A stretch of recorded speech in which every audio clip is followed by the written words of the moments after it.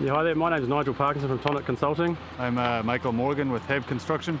And we're here delivering Tauranga City Council's Maunga landward outfall pipeline project. The Maunga landward outfall project is replacing the old outfall, which is a bit dated and under capacity, with a new 1200mm diameter PE line. There's approximately 2 kilometres of 1200 PE and then a section of 710 running from the UV treatment plant all the way out to Maranui Road to a termination point at the beach manhole. Today we're slip lining the PE pipe through an existing concrete duct which runs under the Tauranga Eastern Link. It's one of the critical activities for the job and should be finished by the end of today. I'll let Mike explain to you some of the details about what's going on the pipe.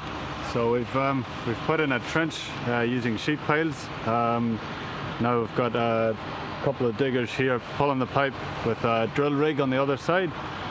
It's been a slow and steady process, pretty challenging to get right, but yeah, a lot of planning has paid off so far. The pipe itself gets covered with these spacers so that it can support the pipe through the concrete duct. One of the most challenging parts of this job has been working around the existing pipeline.